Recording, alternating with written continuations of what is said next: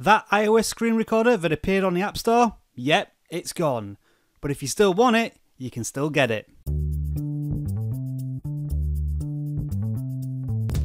For a very short time, a iOS screen recorder called BB Recorder appeared on the App Store. But as is always the case with screen recorders, it very quickly disappeared. However, there is still a way to get it, and this is how you do it. Unfortunately, the huge drawback with this is you need a Windows PC, but if you have one, go to vshare.com, download the software, launch it, and then plug your iOS device into your computer.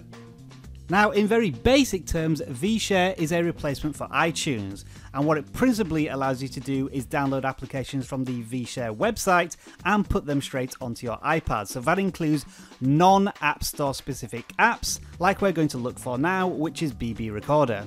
It is quite a popular service, so it should be relatively safe.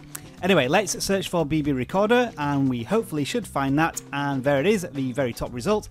And if you press download, that will automatically send the application to your iOS device. When you first run the application on your computer, it will also install VShare SE, which is another app store for your iOS device.